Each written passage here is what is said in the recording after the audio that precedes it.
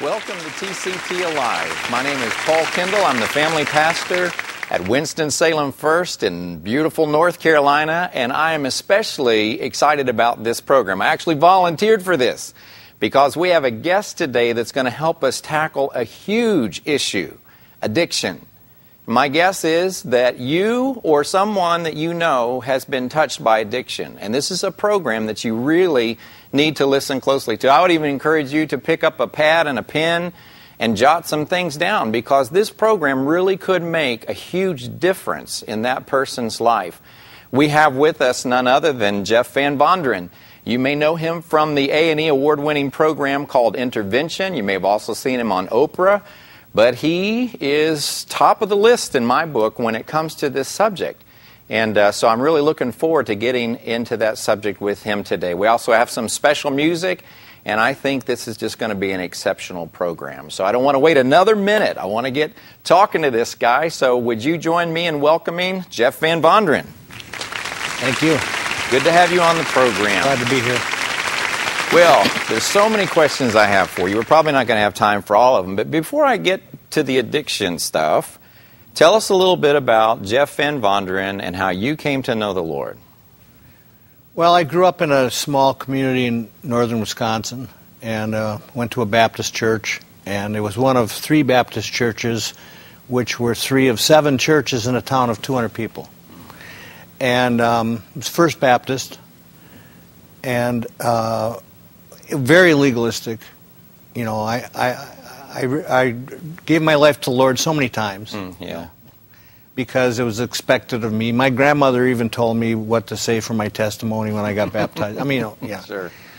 So I pretty much learned how to be the best good guy you could be, because that's what paid, you know. But none of that was on the inside.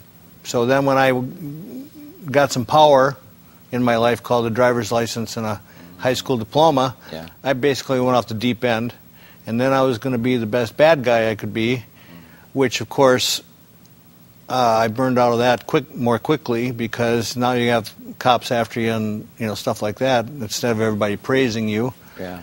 All right, so I pretty much the answer to your question was, I think when I was 20 years old.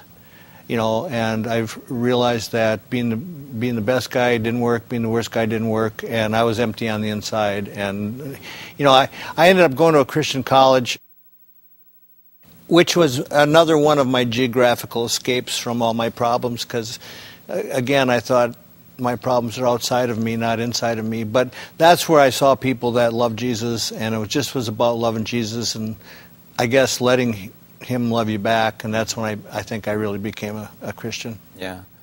Well, I know from there you went on to pastor, you became a counselor, and then somehow you end up in this area of specialty in the area of addiction, and it's such a huge problem. I think it's probably bigger than we even know. It's big, what we know about, but I think it's probably even bigger. How did you end up in that area of specialty? My last year of seminary, and I was training in seminary to kind of be, I guess, a New Testament teacher kind of guy, And I was taking pastoral care courses and things like that, which interested me, and some internships and stuff. But I was doing New Testament Greek. I mean, that was what I cared about, and whatever. So my last year of seminary, I needed a job just to get me, pay the bills. And I knew a guy whose son I had helped when I was working as a junior high pastor, who knew I needed a job. He was a bank president, actually, and he knew I needed a job, and he offered me a job to refile all of his files. His filing system at the bank was like open the drawer, stuff something in, Right. And he wanted all that organized, and he thought it would take the whole year. Yeah. And I did it in about 6 weeks, and then I needed a job. There's a brand new treatment center opening up, and no clients, just built, and they needed support staff like cooks and maintenance, or direct care staff like technicians, and I went and applied to be a technician, and I got that job for my last year. But once I was there, it was very clear to me that this is what I was going to do. You know, I'm not going to go back to, you know, being a New Testament teacher. This is what I was. These are my people. That's how it felt. Right. And it felt like when I said things, it made sense to them. Yeah. They resonated with what I was saying. Had you had your formal training in counseling before that, or Yes. was it a result of that? Yeah, no. Well, I will say that I didn't learn much before that. Okay. But, you know, then when I got certified as a chemical dependency practitioner in my home state, and then you have to have continuing education credits to keep that up. So I probably have 500, you know, and this was in family systems and prevention and sexual abuse recovery, and you know, from all over the place. University of Utah School in Alcoholism, you know, the University of Minnesota, different workshops and stuff. So through the course, that's where I learned things, you know. But I was in a different mode then than I was when I was in school, because, you know, in school a lot of times you learn stuff because you're supposed to. But now I was learning it because I wanted to, and you know, so that's how I got in the field. Right. And that was 1978, and I've been in the field ever since. Right. Well, it's been my experience from having people very close to me became addicted to substances, that it was really tough for me to understand. As a matter of fact, I was angry at them most of the time, and it seemed like my anger didn't really help any. If anything, it just distanced us for a while, and then I'd want to rush in and be the savior and help them, and then that would just be a cycle that would repeat. I could never understand what was going on. But what's going on in the mind of an addict? Well, see, the thing about addiction is that it doesn't discriminate. So it's not about social class. It's not about, you know, religion. In fact, I mean, I've been trying to smuggle recovery into the church for 35 years, because the church is a tough audience. And my experience is, and this doesn't go across the board, but my experience is that the church would rather argue about how the person got there than what are we going to do to help them once they're there. You know, so there's a big debate about whether it's a sin or a sickness and all this kind of stuff, and that's one of the obstacles. You know, now if you define sin with the Greek word hamartia, which means missing the mark, then you can say that addiction is a sin because addiction misses God's mark for drinking. Okay. There's a certain mark where you don't break laws, you don't hurt people, you don't, you know, if you miss that mark, addiction would qualify for that. I see. Okay. So I don't want to have that argument, you know, or the argument about how the person got here. You know, you have children. When one of them was 5 years old and you said, you know, don't go play on the road, you could get hit by a car. If they did anyway, you wouldn't go out there and look at them and go, I wonder if it was a Dodge or a Chevy. Right. I mean, who cares? Right. It just happened. You know, did they come out the front door? Did they come out the garage door? You wouldn't point at your wife and say, I told you to lock the door. Right. You'd say, there are people that deal with this. Let's get them there. And then, you know, maybe they need to figure out why the guy keeps going on the road all the time in front of cars, but that's not helpful at this point. I think that addiction is as rampant in the church as it is in society. I believe it. I think that prohibitions against drinking or whatever don't work. You know, so for instance, in churches that have I would say a liberal view of drinking, for instance. Right. As adults, 90% plus people choose to drink at some point or another. What percentage? 90%. Okay, Wow. and out of the 90%, 10% or so become addicted, which means that out of 100% of all the people in those churches, 10%. Right, okay. In conservative churches that have prohibitions against drinking, it's a sin to drink, or you shouldn't drink, or it's wrong to drink. Okay, 50% of adults still choose to drink anyway, and out of those 50%, 20% become addicted. So out of the 100%, it's still 10%. Still 10%. So it's the same in either church. Yes, and what an opportunity. I think that the church has even a more unique opportunity than lots of helping agencies, because the clergy person is the only person in society, the only helping professional, lawyers, doctors, psychiatrists, social workers, you know, that can come to your door, knock on it, you know who they are, and you'll let them in. So what if that person was trained or equipped in the area of understanding family systems and addiction and child abuse. Wow. And, you know, I mean, but they're not. Right. They're not. Well, and people can't, I shouldn't say it across the board, but I know, at least in my experience in the churches I've grown up in and been in, you can't even admit that you drink. You got to hide that. Well, okay, so back to where I grew up. Okay, we had this thing called testimony time. Yeah. Okay, testimony time was Sunday nights. And testimony time felt to me, even back then, and I wasn't, you know, really understanding a lot back then. I was just following the crowd, you know, like a lemming. But it felt to me like it was kind of a can you beat this blessing time. Right. Where people would stand up and say the cooler, neater thing God did for them than the last person said it did for them. And if you didn't have a cool thing, you just shut up. Well, the word testimony is a legal term, and it's what witnesses do. They testify. Right. And when a witness testifies, they talk about what they experienced or saw. Okay. So if they embellish that or change that, that's called perjury. It's against the law. So you just stand up and say, here's what I experienced. Okay. So what if your testimony during testimony time was, I'm a mess. I don't even know if there's a God.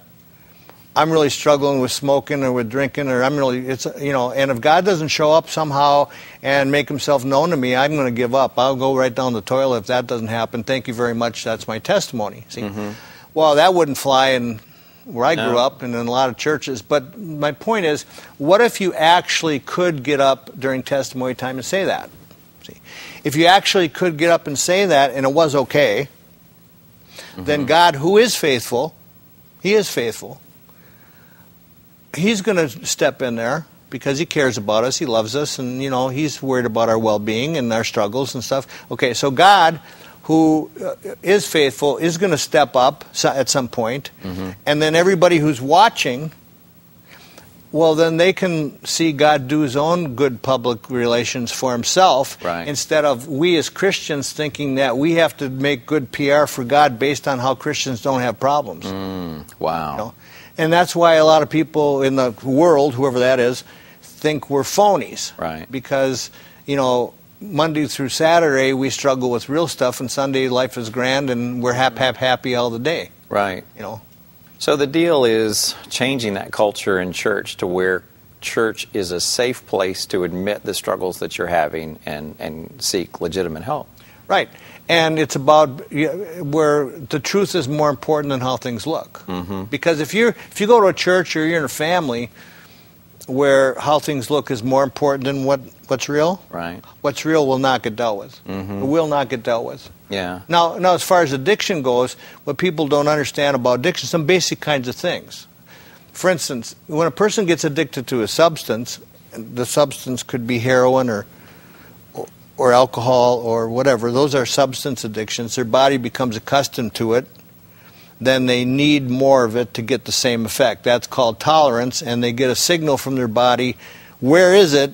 Called withdrawal if they don't have it. Okay. The most dangerous withdrawal is alcohol and I would say benzos. That would be like Xanax or whatever. So now that, you know, you can kill you. Heroin, people think heroin is, because they've seen heroin movies where, you know, the person's climbing the walls or whatever. The thing about opiate withdrawal is it might hurt more than alcohol withdrawal. You know, it might hurt so bad you jump out the window because you can't stand it. But it's not the absence of opiates that kill you, it's jumping out the window. But with alcohol, if you're addicted to alcohol, the absence of alcohol could kill you. You could have a seizure, you could stop breathing, I mean, on and on. Okay? So now imagine the millions of people in the church and not in the church, just in society, with a loved one who, if they keep drinking, it could kill them. And if they stop drinking, it could kill them. And yet the only help they're trying to give that person is putting all kinds of pressure on them to try to get them to stop drinking. You know, so if the person does do that, stop drinking, if they're severely addicted to alcohol, it puts them in imminent life-threatening danger, for one thing. Okay, but the other thing is that, let's say they even mean it. They say, fine, you know, I'll stop drinking. Let's say they actually do it, stop drinking. Well, what happens then, and they could even mean it, So I'll give them the benefit of the doubt. They're not just saying that to get people off their case. Mm-hmm. At some point, their physiological need for the substance becomes stronger than their willpower not to use it, and then they start drinking again, and everybody's all disappointed. No one more than themselves. Mm-hmm. Okay. Now, but there's another aspect of addiction that people don't understand, because sometimes people get addicted to the substance, Right. mood-altering substance, but Right. sometimes people get addicted to mood-altering, period. Just the phenomenon of mood-altering. Mm-hmm. That's why you could lose your family over gambling. Yeah. That's what these are called process addictions. You know, you get addicted to a phenomenon, Right. or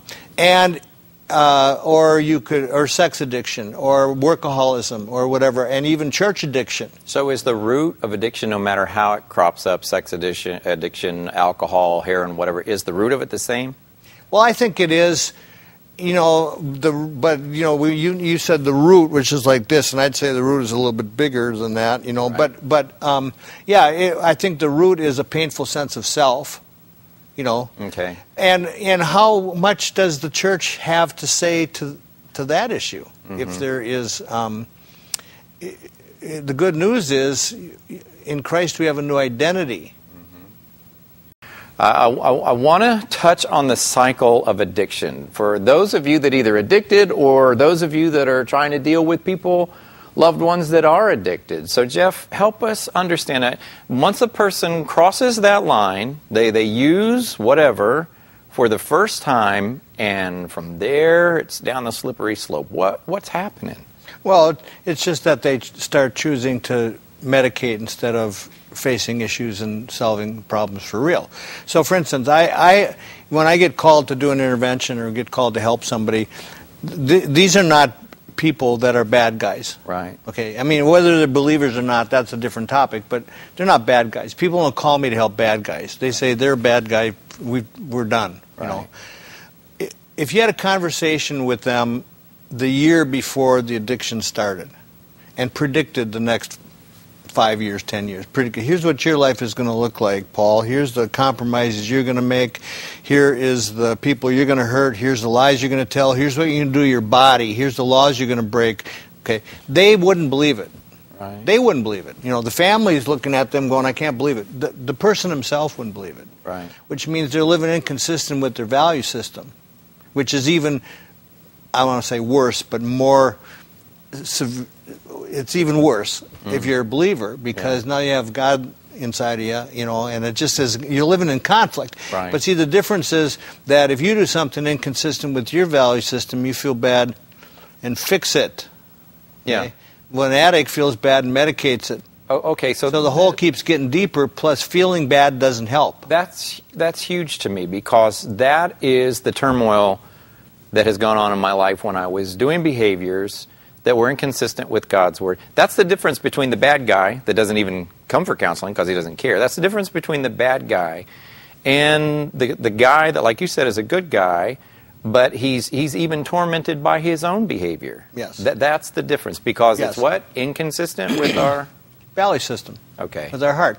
And the thing is that pursuing things that are addictive as the solution to problems, you know, if I was to put that in spiritual terms, that's relying on a false god. False gods are things that promise but don't deliver. Mm-hmm. Okay?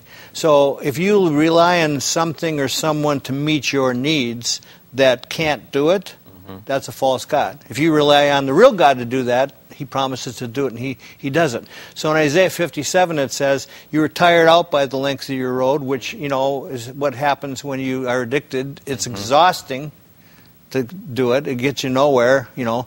But you don't notice that because you're medicated. Okay. You were tired out by the length of your road, yet you did not say it's hopeless. So you didn't give up, though. You didn't go, wow, this isn't working, I'll try something else. Okay. But you did not say it's hopeless. You found renewed strength. You kicked it up a notch. Therefore you did not faint. Of whom were you fearful and worried and didn't remember me? The real God. Yeah. Was I not even silent for a long time? Still you do not fear me. So in other words, you were so busy chasing your false stuff that I went someplace else. Yeah. Bye. Right. And you were so busy you didn't even notice I was gone. I've done that in ministry. Getting so busy doing God's stuff that he said, I'm not part of this, bye. And I didn't notice because I was doing God's stuff. You know. So what do you do when somebody argues that they must have the false God? Well, let me finish the verse. Okay. But you not say is hopeless. You found renewed strength. I will declare your righteousness and your deeds, which means I'm going to just take all your right. He doesn't say unrighteousness, even your righteousness. Put it up on a billboard, post it so everybody can see it, especially you.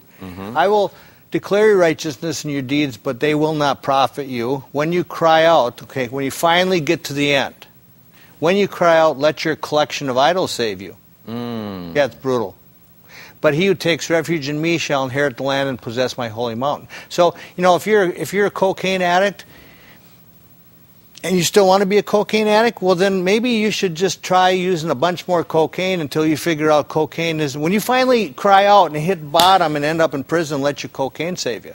Wow. You know, if you think that sexual addiction is going to, you know, be sleeping around and all that, well, just have a bunch more affairs. And, you know, the problem and the beauty of false gods is they're false. Wow, wow, wow.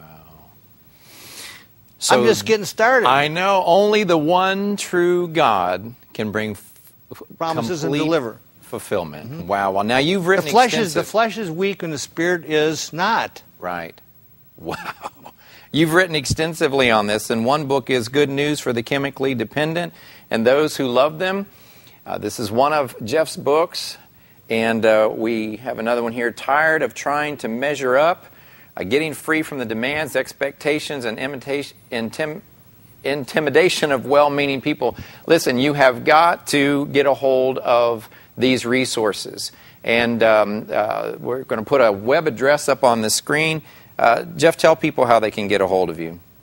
Well, you can go on my website and get an email address or my phone number, but I think that's on, right up on the screen. Yeah. You can email me if you want, JVX2, like JV times 2, at AOL.com. All right, and your books are available on your website and on Amazon? Yeah, Barnes & Noble. All right, listen, take advantage of these resources and get the help that you need. I'm so happy that you've been able to be on the program with us today. Thank you. And I'm so grateful for a network like TCT that brings you good, helpful information like this.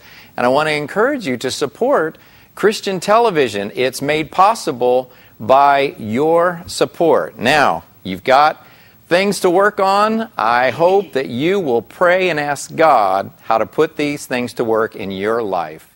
God bless you.